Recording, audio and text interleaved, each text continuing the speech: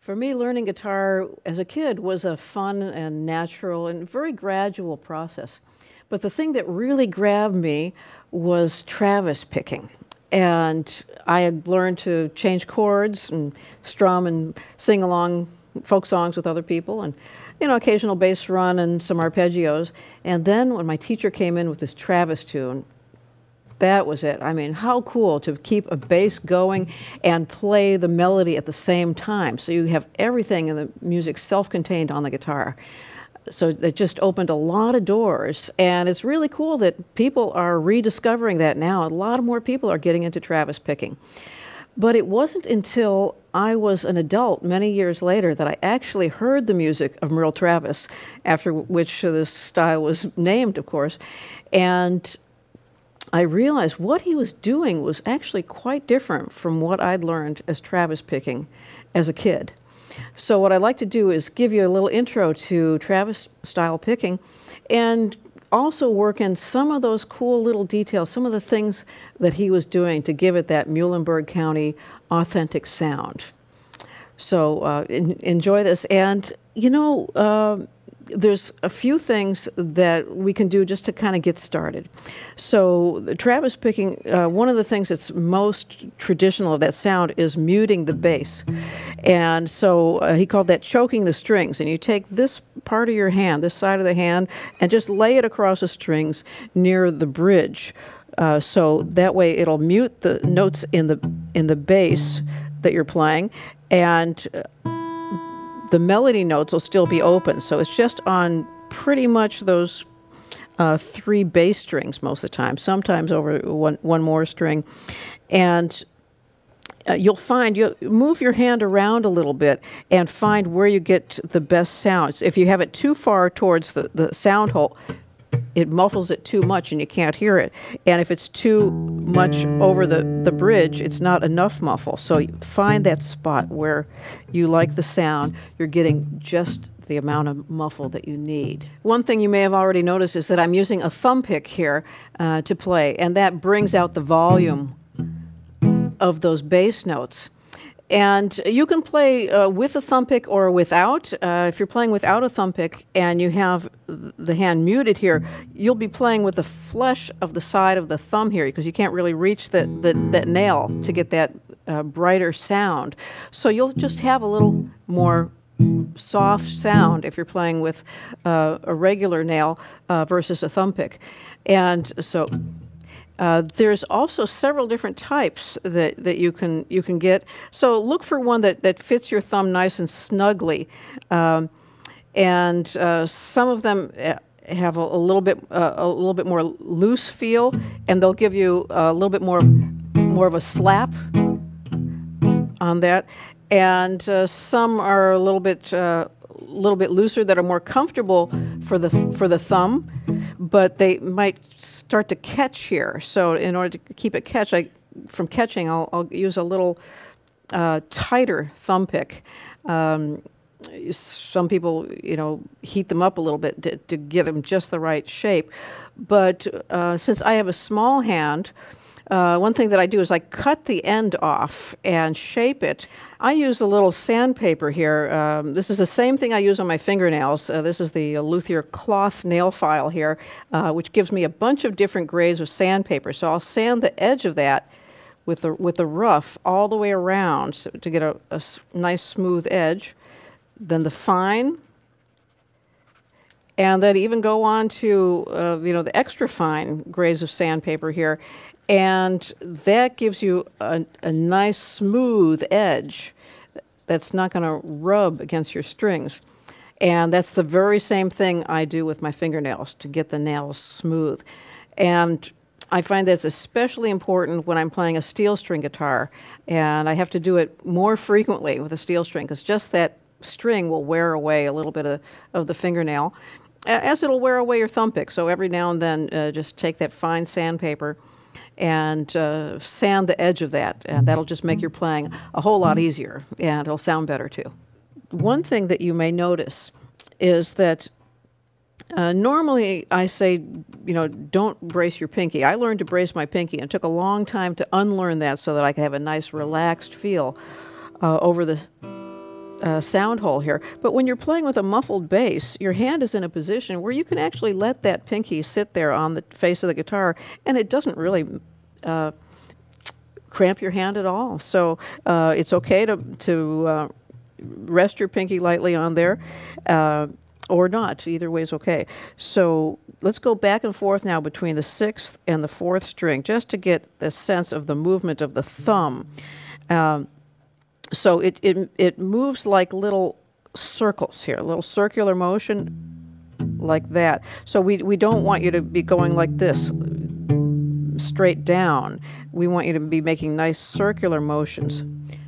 So we'll do 6, 4, 6, 4, nice big circles, and lean into that so that you're getting a sense of the rhythm. So get your whole body feeling that rhythm. Okay, now that's the way I learned, but it's actually not exactly the way that Travis does it. So instead of just going back and forth between two nice, clean bass notes, he thinks in terms of a honky-tonk piano player who's going bass, chord, bass, chord, bass, chord with the left hand. So instead of playing that 4th string, I want you to swipe a bunch of strings. So let's make an E chord. And so we're going to go 6 and then swipe 2 or 3 strings. So you'll be swiping at the middle strings, or 2 or 3 strings there. 6, 4, 3, and 2. Let's try for that. 6. So that make a big swipe. Still nice circular motion. Bass, chord. Getting that feel? And you notice we're just hanging onto that 6th string. You know, I learned that in everything that I did, I went back 6, 4, 5, 4. A lot of people play that way. Chet Atkins played that way, nice clean back and forth. But Travis actually just hung on that 6th string most of the time, just hang on that same bass note without that double alternating. And in thinking about, well, what note do I hit first, you know, the 6th string or the 5th string, I used to always start on the bass note of the chord, the root of the chord. So if I'm on a C chord, I'll start on that C in the bass. If I'm on a D chord, I'll start with a D in the bass. But when I heard Travis's playing, I said, what's that cool sound? And what it was is lots of times he was playing a different note in the bass, a different note of the chord, the 3rd or the 5th. So if he's on a C or a C7th chord like this, he'll play the 6th string in the bass, so that's G in the bass. So that he's got the 5 of the chord in the bass. Or I should say the 6th string, which is the 5 of the chord on that G.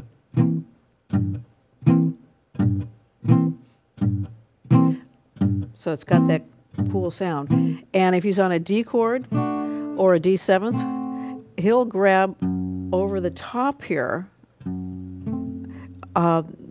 the F sharp. So that's the 3rd of the chord. D, E, F sharp, right? And so I always played it like this, grabbing that. But Travis actually grabbed a lot of notes with his thumb around the top of the guitar. And he had a great big hand and skinny neck guitar. I have a small hand and fat neck guitar, so lots of times that's a little harder for me to do. But if you can reach it, that's a really cool way to play, with grabbing your thumb around the top.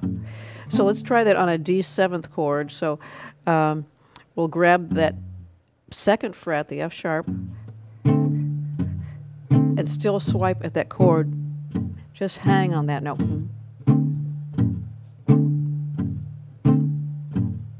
And he actually did a lot of bass runs with that thumb. Up to the 1st fret and the 2nd. And up to the C7th.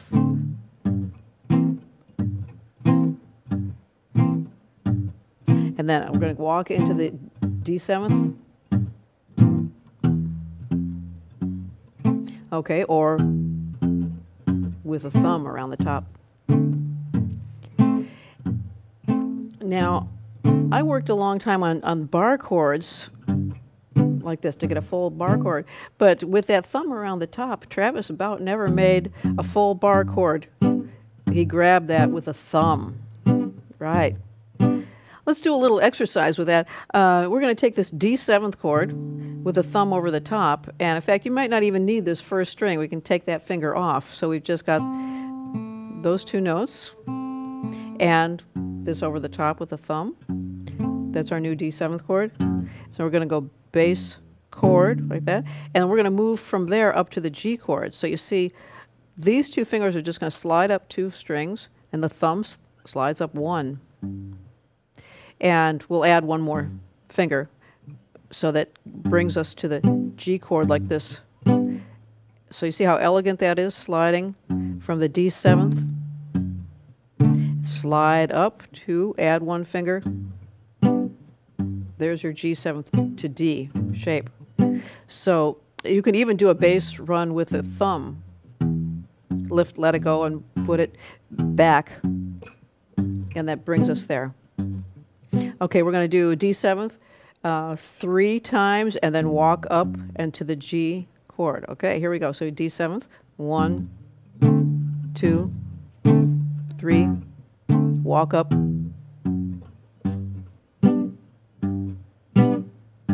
You may have learned, like I did, that you take one finger per string.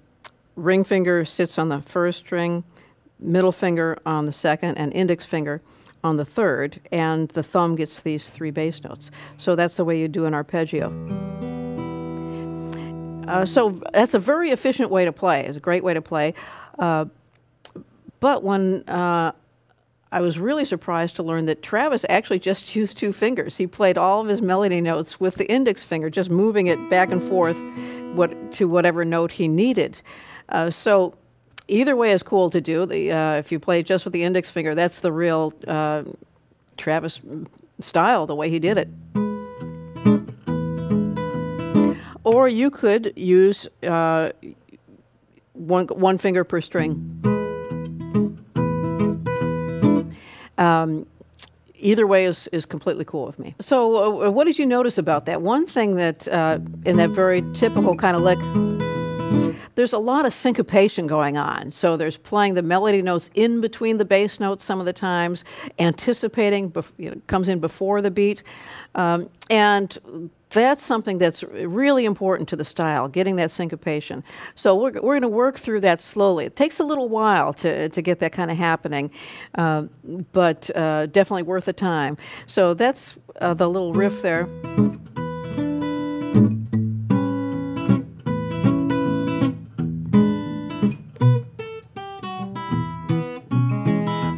You'll hear that in Walking the Strings or Cannonball Rag. A lot of that kind of chord and syncopation that goes with it. One thing I'd like us both to work on is speed. And I don't mean playing faster, I mean playing slower. So really to lay into that beat. You'll find that some of these exercises may seem really easy and you'll kind of want to go to play them fast, but the harder part is playing them slowly and really getting that solid feel happening. So let's just take this chord and do it together and see if we can't get a little more solid feel happening. So this is one of my favorite chords. You see it all over in Travis picking. This is a 7th chord, and it comes out of this C7th position. So you know this one, and you know a B7th position. Right. Take that B7th, move it up 1 fret, and that becomes a C7th if you don't play the 2nd string, right? So when you think about both of those together, you've actually got 5 notes out of that. You've got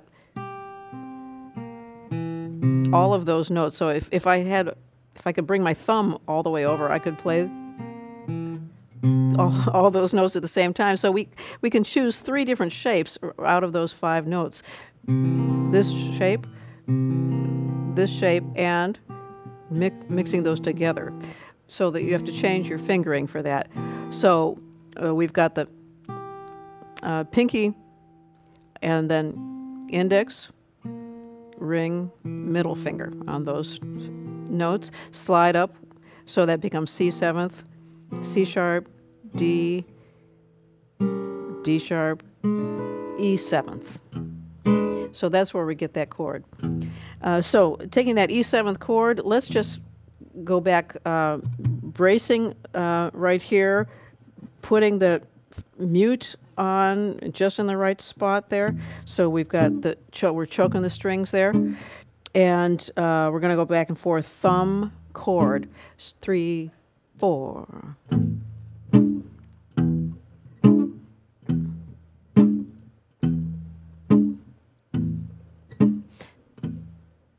So it takes a while to kind of just get that feel nice and solid, and it helps to play along with other people and just do that accompaniment for a while. And when I heard Chet Atkins talk about how he learned, and he said he went back and forth between two notes, and he said he did that for a couple years. He said so. Getting that solid feel, and work on it when you're playing with other people, and just do that. Don't add any fancy stuff, just to kind of get your feel happening and get a nice solid beat.